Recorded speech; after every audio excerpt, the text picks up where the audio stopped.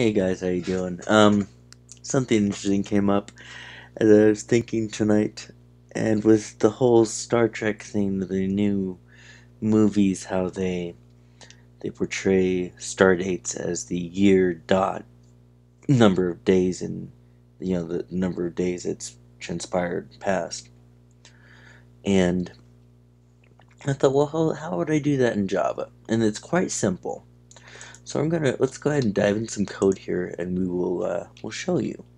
So here we have our stardate.java class file that we're going to type in. So we're first going to import Java util calendar.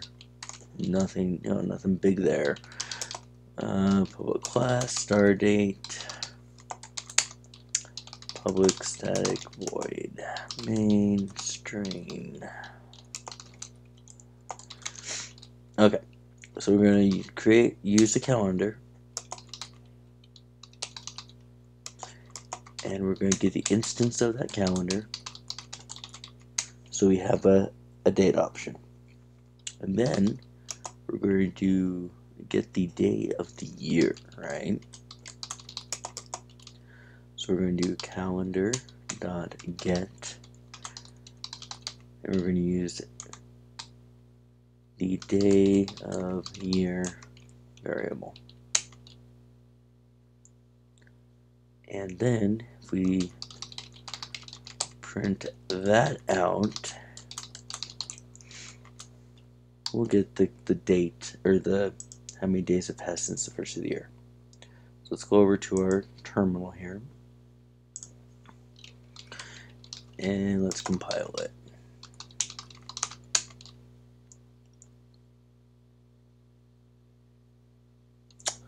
Oops, made a small error, which tends to happen. Do it again. There we go, 98 days. So, how do we get it to print out the year? And then that, right? So if we do calendar year,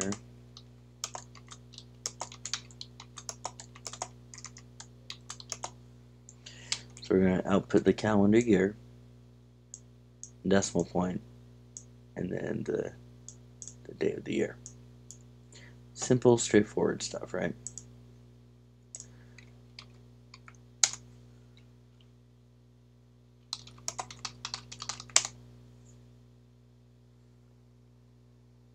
That's not what we wanted.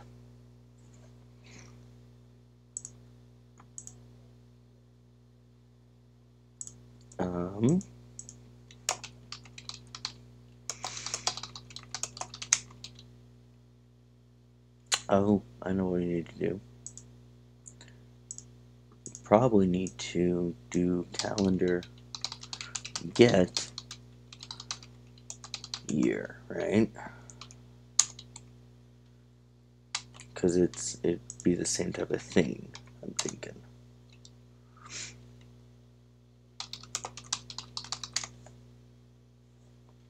We run it again. Let's see here. Compile it.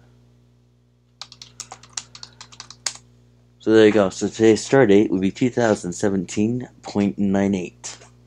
Just a fun little thing to do. Obviously,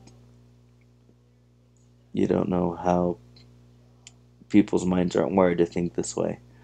But they could be. So yeah, just some fun times going on here. Anyway, we'll catch you later. All right, happy coding. Bye now.